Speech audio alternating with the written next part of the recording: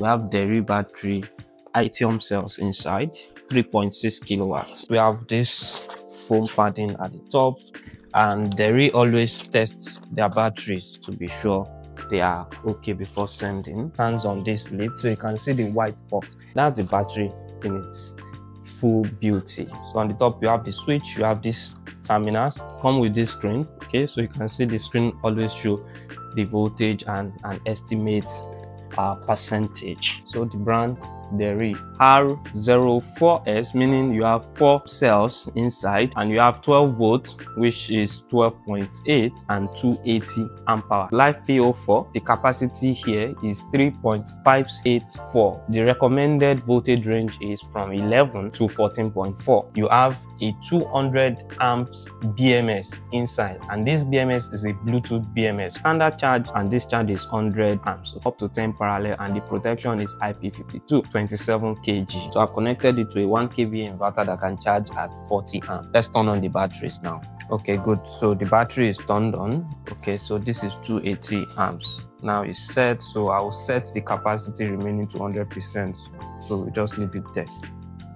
So now it's 100%, so we'll start charging it up. This is the reason why we use only the JungTech measurement to do our testing. You can see this has a clamp meter, and it's showing exactly the same 41.3. The batteries are fully charged. So we have reset all this to 0. Everything is 0 now, and we'll start the capacity test. So we'll log into the BMS app and see the cell voltages. So you can see the battery is 100%, and the initial capacity it came with was 293 amp hours. So we'll also be discharging this battery to see our own capacity. The resting voltage is 13.5. Let me turn on the inverter.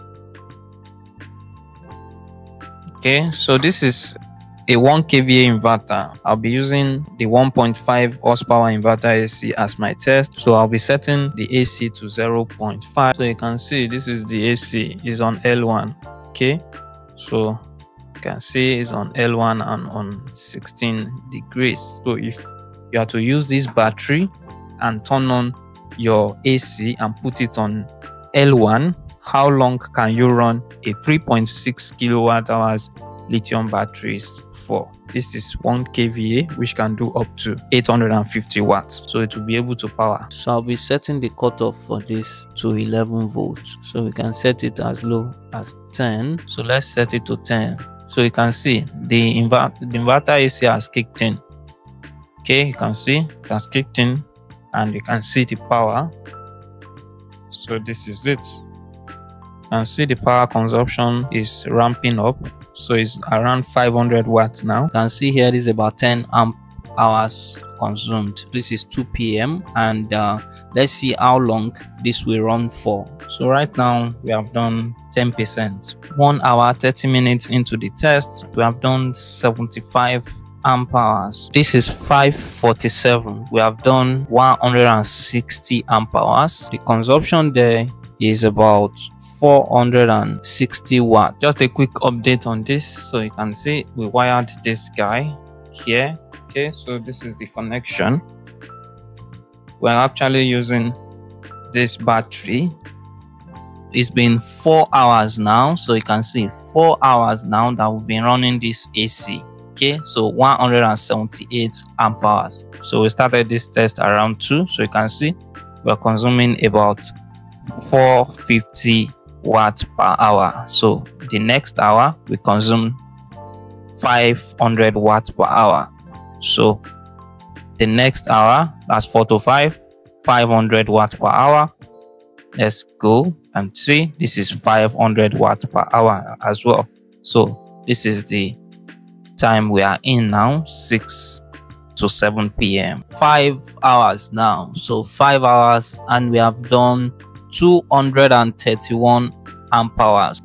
So it's been exactly 6 hours that we started this test. Okay, running this inverter AC 1.5 horsepower through this inverter. Okay, so you can see the consumption there. So that's about 500 watts thereabout, and we are at 4% according to the rated capacity, but we are still going on this test. So 266 amp hours done, 278 amp hours, and you can see here we are at 11.9 volts. We have reached full capacity, which is 280 amp hours. Okay, so here you can see we have reached the full capacity, but we got to the full capacity at 11.8 volt. Okay, so you can see, let's see the room temperature so that you can see. So the room temperature currently is at 22 degrees. With one of these battery, you can run the inverter AC for 6 hours and some minutes if you put it on low power mode, which is gem mode, and on L1. Okay, good result. So the next thing we are doing is to shut this battery down. So let's see at what voltage will this shut down. So now we are discharging at about 50 amps. The BMS is showing that we have 2.8 amp hours remaining, but we're still going. Let's see what capacity we are able to get at the end of the day. The remaining capacity is just stuck at 2.8 and it's reading just 1%, and that is just stuck. So it's not changing anymore, but our cycle capacity is increasing, 284. Okay, so you can see if we subtract it from our initial listing, you'll see that we've done 284, which is correct with what this is showing. So you can also see here that we have done 284, but the BMS is stuck at 1%, 286 thereabout. This capacity is just stuck at 1%, but you can see cycle capacity keeps increasing because we are still cycling the battery, as you can see here. 286 at 11 volts, 286. So there's an alarm, battery low, inverter will shut off any moment, because you can see that voltage is saying that we have 10 volts. Okay, so 10.3 volts. So you can see, so which one we cut off first? Let's see. So exactly 287 will be the final capacity here, because the inverter will shut off any moment. 57 amps. Wow, let's see which one will shut off. Is it the inverter or the BMS? Let's see which one will go first.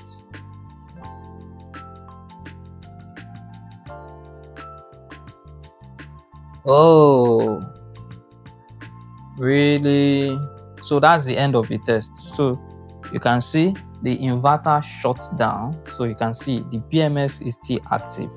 The BMS is still active. It says charge MOSFET on, discharge MOSFET on. That's why this shunt is still on, because the battery is working.